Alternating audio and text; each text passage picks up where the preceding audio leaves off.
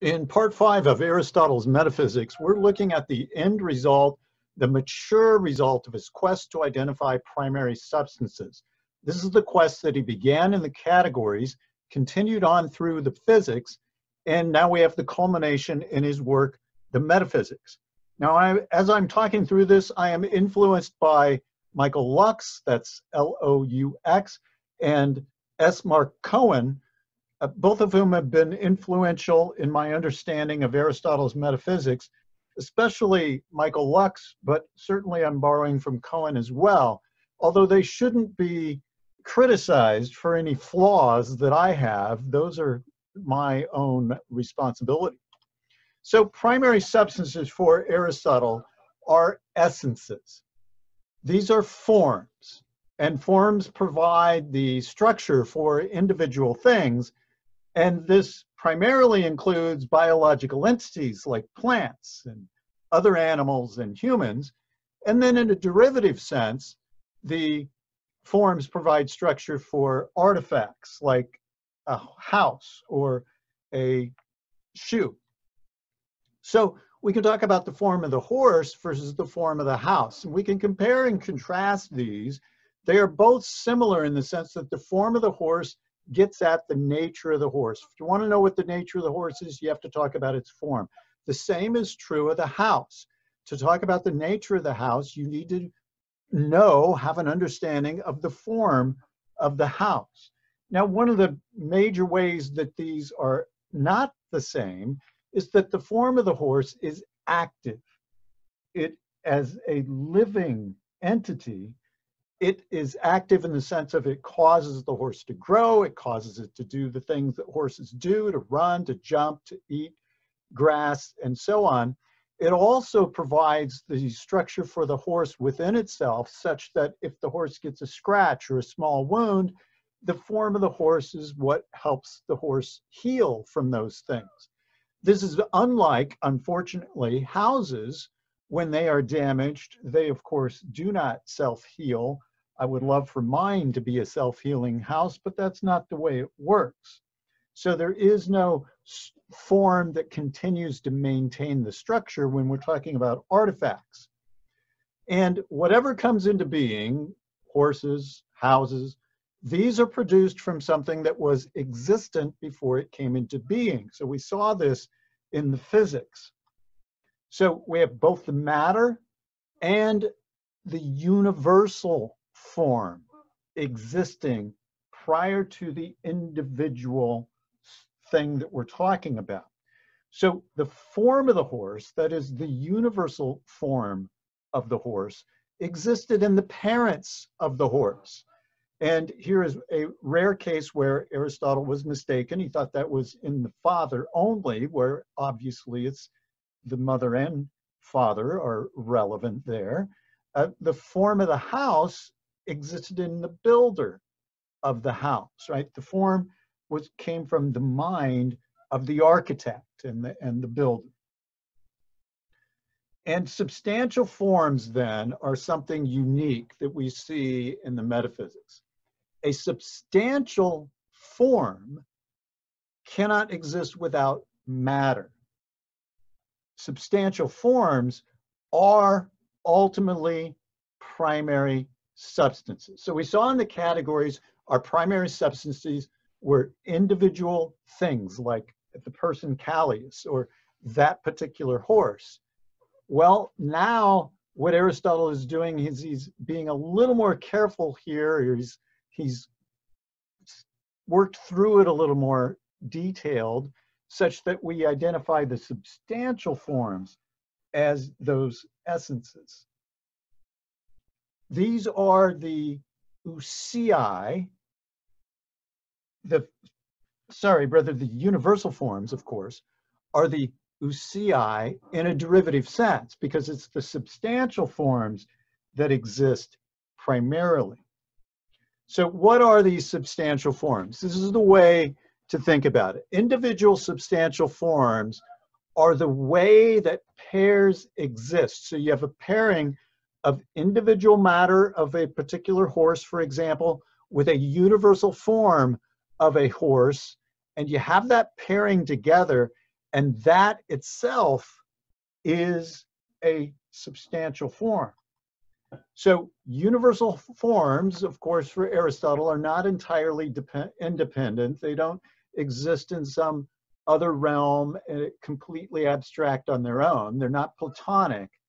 And it's not clear, but Aristotle gives a couple hints that their existence might depend on substantial forms existing. Certainly in some places he seems to say that, but there are a couple places in the Metaphysics where he hints that maybe their existence depends on the mind of God, and it's the mind of God that has universal forms, and then when they are made with particular matter, we have the substantial forms. So another term for a substantial form, when we're talking about our primary examples, living entities, is a soul. And the soul is the first principle of life. The soul is what makes something a living thing. So if you have a living horse, it has a soul, which is its substantial form. Now, without that, you just have a horse corpse. And so with a dead horse for Aristotle is not really a horse, right? It's no longer a horse because it doesn't have that form of the horse that makes something a horse. The substantial form as a soul, it is the formal, efficient, and final cause of activity. So we saw this when we spoke about rabbits in an earlier video. The providing a rabbit jumping over a fence to get to lettuce, it's the nature of the rabbit to jump. It's the nature of the rabbit to eat lettuce. So that's its formal cause, but it's the soul that actually puts it into action, provides the activity, and it's the final cause, the rabbit fulfilling its nature, getting to the lettuce, eating the lettuce, that we could say is the cause of the rabbit jumping over a fence to get to the lettuce. So it all goes back to the soul when we're talking about causes of activities for biological entities. The soul is a substance in that other things are predicated to it, right? Being small or fast or able to jump high, but it is not predicated of anything else. It just is. And so this fits in with our guidelines that we constructed in the categories. And the soul is not a kind of a body, but it does exist in a body. So let's clarify this just a little more. What is a soul?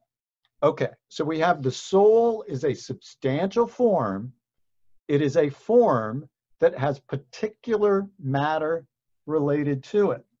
So this is opposed to a universal form that's just an abstract entity that is continued through a species. So a substantial form, the soul, is what makes a thing a kind of thing. It's the substantial form that the horse has that makes that thing a horse, or likewise with an oak tree or a rabbit, and so on. So the substantial form, the soul, provides the answer to what is this, right? And a substantial form, I'm going to quote Mark Cohen here, a substantial form is accidental to the matter that it informs, but it is essential to the compound substance, that compound of matter and form, that it is the form of. The soul is what makes the particular biological entities, like horses, what they are. So what are the qualities or the powers of the soul for Aristotle? 3 aspects of the soul. Plato had 3 aspects of the soul, but they were different than Aristotle's. For Aristotle, we have the nutritive aspect. Now that's included in plants, but as well as every other biological entity. But that's all that plants have, generally speaking. There is sense perception in some animals. Now, not every animal has all of the perception capacities that we have, But whatever perception you have, there's a related appetite with it. So that comes with all 5 of our senses. So we enjoy certain odors and we are repulsed by certain odors. We enjoy certain flavors and we are repulsed by certain flavors. So we have appetites related to every sense perception that we have. And this is true of all animals. And then finally, for humans, the rational animal, we have intellect. And the intellectual part of the soul or aspect of the soul is only found in humans. It is the instrument by which the soul thinks. So for a human, we have all 3 of these aspects. For any other biological entity, an animal that is non-human is going to have the first 2, and plants only have the first, that nutritive aspect where they can grow, take in material from the outside environment and make it part of itself, maintain itself, and grow just as animals can as well. Now, the more complex levels of the reasoning processes are going to be dependent on the more basic ones. So for humans, that means that our thinking, our reasoning process is going to be dependent on what we could call imagination, not the same imagination that we might typically think of, but our sensations that provide us images of what we perceive. And then those are going to be dependent on nutrition. So our ability to reason depends on our capacity for sense perception. And of course, the capacity for sense perception depends on our capacity for nutrition. So ultimately, for Aristotle, what are the primary substances, the primary ousiais? These are souls, substantial forms.